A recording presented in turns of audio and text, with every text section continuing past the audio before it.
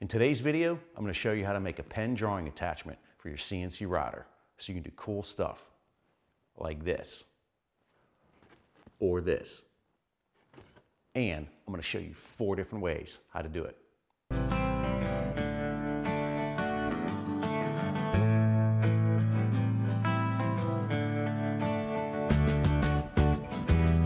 So these 4 different methods I'm going to show you vary in design from very simple and using only basic shop tools to a little more complex, requiring a little more shop savvy and some specialized tools. However, each of these function essentially the same and will yield you virtually the same results. However, there's a few distinct different features that each one has, like pros and cons. Now, as far as what you can do with this attachment, aside from the obvious in drawing with your CNC, there's a lot of cool stuff you can do. But we're gonna leave that for a separate video, actually a series of videos, and there will be a link in the description box down below and at the end of this video to those. So be sure to check them out. And also I'd like to say before we begin, if you're new to my channel, please head to my homepage, check out my other projects, like, subscribe, you know the whole routine, guys. It really helps me out. The more subscribers I got, easier it is to grow a channel. So let's dive into it. Let's start with the simplest one of all. And I just think the one that requires the least amount of shop tools. This is made entirely of wood, aside from the pen itself, and a couple screws, and a little tiny washer. I can't really tell you exactly what size and shape to make this. That's going to depend on your spindle, of whether you're connecting it to a router or a spindle, or however you're going to connect it to your machine. Essentially, a hose clamp just holds this sucker on to your router or your spindle. In my case, a spindle. And this is what is the most important feature of the first 2 designs I'm going to show you. Right here, this spring action. It's kind of backwards from a regular pin. You have to have this spring action. It's absolutely critical. Because you have give and take in the surface of whatever you're drawing on. Your machine bed might not be perfectly flat, so you need to have this little take up here. So let's deconstruct this, and I will show you the inside. This is just screwed on.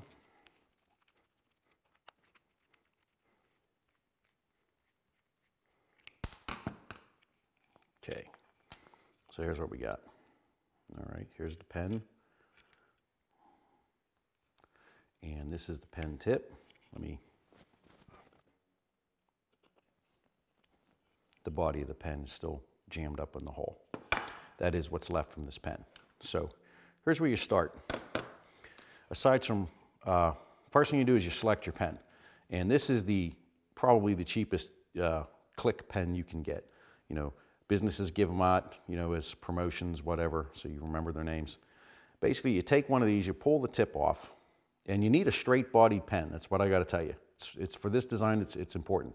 You need a nice straight body so you can measure this and match up a drill bit size with this. Okay, so aside from that, first thing you do is this end just pulls right off, and then out will come your pen. And the spring will be like this when you disassemble this here pen. So you take this off, take this out. All right, you take the spring off of there, slide it on the other end. All right, so now we're a step closer.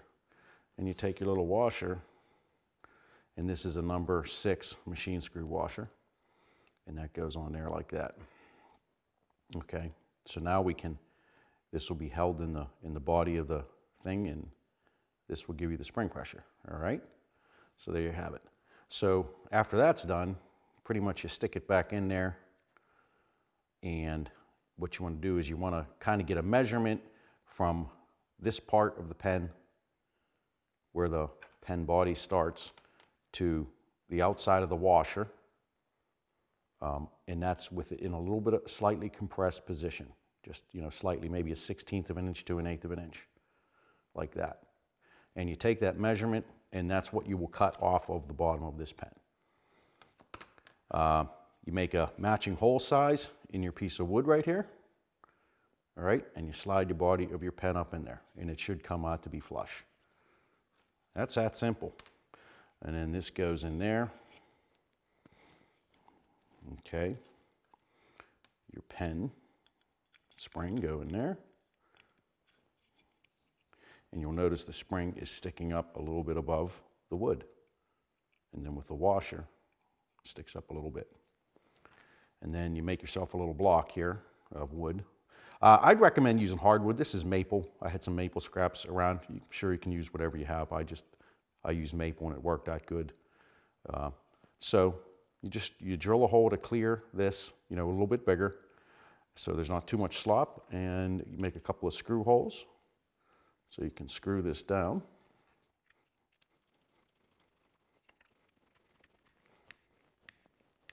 And there you have it. Okay, so now it's all captured in there, and you have your spring action.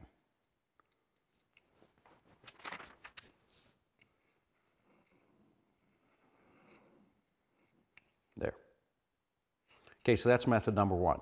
I'd say this, the pros on this, very easy to build with minimal amount of shop tools or specialized hardware. All you need is a way to cut the wood. This is actually super glued together, and then just one screw in from the back. It's holding up real good. A couple of screws there, and this was cut out in the chop saw. I had to hog out an area here, you can see, for the hose clamp to kind of go in there. Cons are, well, you can't really change the color of the pen very easily. You might be able to find different inserts for the same style pen that'll work, but that's pretty much its major con.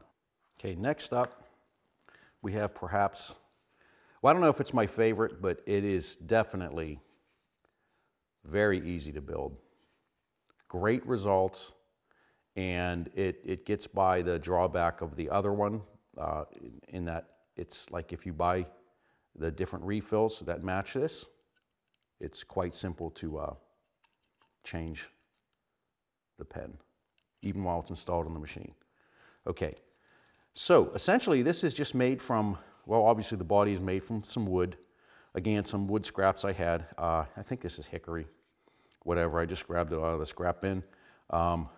Glued it together, cut these little channels here for this to slide through and clamp to the spindle of the route of the machine. And other than that, it's just elegant in its simplicity. Let me show you here. You take a piece of aluminum. This is 1/16 thick, 1 inch wide aluminum bar stock. You can get a piece of this at Lowe's or Home Depot. You bend it. You can do that a couple different ways. In a vise, I used a pair of a hand brake that's used for roofing and siding, bending, stuff like that. Drill a couple of holes, a hole down in here for the pen tip. And what you want to do is you want to measure this metal part of your pen tip pretty accurately and drill the appropriate size hole just slightly bigger, so that this will freely slide up in there without too much slop and clean off any burrs, okay? The second hole you got to drill is up top, and these are lined up. And you make that a little bit bigger than the body of your pen here. All right, we'll just deconstruct this and show you how it goes together specifically. So you measure this, and you drill this hole slightly bigger. And here you can have a little bit of slop if you don't have the exact size drill bit. To drill little holes like this accurately, I recommend, if you don't already have one in your shop, these are great to have if you do a lot of small detailed work. It's a number drill bit set. They also have letter sets, but each drill bit has a corresponding number. You may have come across this before, and it also has a fractional decimal point of what it truly is. They're very, very good to have a set like this around, and you can match drill bits up a lot easier than, say, fractional drill bits. So anyway, you drill this hole, that hole, and make sure you put some mounting screw holes in here to screw it to your wood block. Aside from that, you're basically done. I built this entire thing in I think it was 10.5 minutes. Literally, it was that quick. Here's the tricky part. There are other ways to do this, but what I did was I got a little rubber O-ring, And I got this up at the auto parts store. I bought a little assortment pack they have there for a couple bucks. And you find one that fits on here pretty darn snug. Okay, so you can move that around. And of course you're gonna need a spring. When you buy this refill set, and you can pretty much use any kind of refill you want. Here's what I used. Pilot Extra Fine. Available at basically any office supply store or anywhere they sell stuff like that. This has got a really fine point. Black, you can get them in any color. So anyway, you got to start with that. Then you got to have a spring that goes over that freely and won't jam, but isn't too. You have to have a spring that isn't too forceful. Is I guess the word I'm looking for here. It's got to be a pretty soft spring, but you know, it has to take a little bit of pressure. And then, well, sorry, I have a washer going on there too. So you got to scrounge up a spring from somewhere, guys. If you don't have one in your junk drawer, that's pretty important here. The one from a regular ballpoint pen won't work. But once you got the spring, the O-ring, I mean, it's that simple. Slide it up in there and down, and then you can just push this O-ring up and down to get the level of springiness you want here. I mean, you want this to be a little bit firm, but you know, it shouldn't hurt your finger when you push on it. It shouldn't be that much pressure, but it's got to take, you know, a little bit of force to move it up and down so it stays tight to the material. Okay, so that's design number 2. Very minimal amount of tools, material and hardware, and it works great. I mean, you could build this in 11 minutes. What more could you want? Pros, simplicity of construction. The cons, well, you got to have, you know, different, you know, if you want different colors, you need different refills. I don't know that, you know, you need all that many colors unless you're doing some crazy artwork, but this is definitely awesome. Now this next design is stepping up a level. It operates on a slightly different principle. There is no spring. It floats by, you know, just the gravity, the weight of this head sliding on a couple of rails with some ball bearing guides. I have 3 of them here. You can see this is 1/4-inch stock, round stock, and these guides here. I actually used, you know, just stuff I had in the shop. These were left over from a patio door repair. They sell these at Home Depot, any hardware store. They're pretty junky bearings, really. I mean, they're not very precise, but they do work. And in the future, I'll tell you, I might be rebuilding this, upgrading a little bit with some better quality bearings so that I get a little smoother action. I just have a little bit of slop in here that once in a while telegraphs into the finished drawing. And that's largely because those bearings are total crap. Okay, let me just show you one of there's a lot of features on this one that I really like. Okay, it's a little more complex to build. It's nothing that's beyond anybody that's, you know, you can do a little bit of accurate work. The most difficult thing is just getting these 2 rails here parallel and the right distance apart so that your head can freely go up and down. That's it. Other than that, you could make this out of wood, aluminum. I used acrylic because I have a bunch of scrap acrylic, and this is glued. I just had what I had on hand. Here's a piece of aluminum channel left over from a project, you know, for the table saw, making a miter sled. And I just used that to center the pen up or whatever I'm sticking in there. Here's the beauty of this. Whatever you can clamp in here, you can draw with. Whether it's a Sharpie marker, a pencil, a regular pen of any shape. It doesn't have to be a smooth body. These pilot points, these work pretty darn good. So anything you can put in there, you can draw with. And the other beauty of this is since there is no spring, this has a lot more flow to it. When you bring this down onto the bed of your machine, you just clamp that back in there. When you bring this back down to the bed of your machine and you set the Z-axis height, you know, you want to set a little, so it's got a little bit of upwards lift to it. like that. And then when this thing goes around, it will travel up and down. It'll float. You got a lot of float there, a lot more than you do with the spring setup. And the universal attachment. I mean, you can put whatever you want. And again, it just has a simple wood back that's screwed to it that has a hose clamp to hold it onto the spindle. Definitely up a level in precision of build, but the advantages, I think, are worthwhile. This might be my favorite for versatility, being that you can change the pen to just about anything. You know, you could put a crayon in there if you wanted to. All right. Now the final one is pretty darn cool. You can actually buy these attachments. They're actually a couple $100. Now, I'm not saying that mine's better than theirs. I'm sure it's not. I'm sure theirs is actually better. But this was like very cheap to build. Check this out. I basically made a pen. And the beauty of this, before we go into the construction details, is that it fits in my 1/2 inch collet. So this is truly centered up on the router, which is an important feature for a lot of stuff, especially if you are going to be doing a combination of work on something. Like, let's say you're cutting out patterned parts and you want to cut them and maybe mark them at the same time with whatever identifying marks or assembly instructions. You can chuck this in there and have text on your file and run this, and you're golden. So here we go. Let's get into the construction of this a little bit. Let me grab a smaller screwdriver.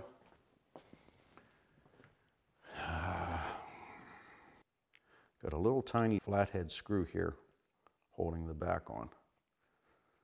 I believe it's, again, I had this laying around. I think it's an M3 metric screw, like they're used in computer equipment. Really small, but it has to be small. So we have a back piece. We'll get into that a little bit more. All right, we'll go step by step. All right, again, an ink refill. I was a 2-pack. I used one for that one and one for this one. So you can get these shorter too. If you don't have the Z height in your machine for something this long, you can actually get these refills, I mean, I'd say 1.5 inches shorter than this. And that's pretty important if you don't have the Z height. I do, especially just for drawing on paper or something thin. So this worked out just fine. So here we go. I started with a piece of aluminum 1/2 inch OD aluminum tube, and this was from Lowe's, readily available in the hardware department. I believe it's like 0.40 inches in diameter, but the important part is it's 1/2 inch OD, which fits right in the collet. Yeah, nice, fits right in there, snug. Okay, so I started with a piece of this material, and I didn't actually cut it to length. That was one of the final steps. I machined this little pen tip, which I'm probably going to have a little video showing you me actually machining that. But really, it's simple. All it is an insert that slides into the tube, the aluminum tube. It's super glued in place. And I just used some, worked great, super glued in place. But this has, the most important thing is the shape. You want to make it like a cone shape just so you can see more clearly the tip of the pen when it's in the machine. But importantly is that there's 2 size holes drilled in this. One is a hole that just clears the tip of the pen, and the other one allows it is bigger than the tip, bigger than this little shoulder, and allows this thing to seat in there so that it can only go out so far. Otherwise, it will be pushed out the front. So you just machine that little part, you know, depends on what size refill, those exact dimensions, but it's not rocket science. If you can operate a lathe to do this, you can figure that out. So here we have it. And then, I'm sorry, we have this back end piece, okay, which is just a piece of aluminum stock. Sorry, I had some 3/4 inch aluminum round stock that I machined both the tip and this back from, and chucked it in the lathe. turned it down so that it fit inside there, just, you know. I mean, it doesn't have to be super tight. And I have a little shoulder on it. Probably wasn't necessary, but I made that. And of course, we drilled and tapped a hole for this M3 screw. And I countersunk that as well. So it sits flush, so I can slide it, you know, in. I don't have to like just come this way. You know, I can also slide it through. Work good. So how does this assemble? Basically this, let me gather all my parts. Oh, you got to make this little, you can get these little nylon spacers at Home Depot, Lowe's, hardware store. This is a 3/8 OD spacer. It had like a 1/8 inch hole in it. And it was just right for this little piece of plastic. You'll see what that's for in a second. But essentially, I just cut that piece of plastic off the end of one of these pens here. Okay? That's a little guide for these magnets. That's right, boys and girls. This one doesn't use a spring. We're getting high tech on you here. This uses a magnet. Magnets. So this goes in here. This little spacer has a counterbore hole in it. Just a little bit to make a seat so that it stays centered on this and keeps that centered. The other hole is a clearance hole for this little plastic pen part. All right. So let's assemble this here. A little tricky to get it assembled sometimes, but so that goes down in there. Here's the real fun thing, gang. Neodymium magnet. All right. 2 of them. You know, I'm sorry, I'm actually putting this on. What I normally do is go like this. This has a hole just partially drilled in it for that. Neodymium magnet. Ring magnet. No, here. Again, available at Lowe's. See that? Here's what I used that fit my tube. 3/8 inch OD, 1/8 inch ID, 0.06 thick. These are really strong magnets. Caution. Read the caution. All right, so you take one magnet, set it on your little plastic guide. You take your other magnet, and you flip it around so that the poles are opposite, and they want to repel each other, like that. And then you basically have a spring. That's not a spring. And you put all that in there, and then install your little screw.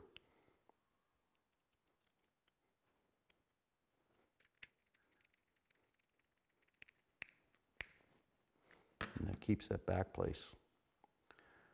The most important thing here was just cutting this length of tubing to the correct dimension. And it took a couple little trial and error shots to get it. Just cut it a little bit smaller each time until you get it to all work so that you have spring pressure. And you basically have a pen that chucks into your CNC collet. How about that, huh?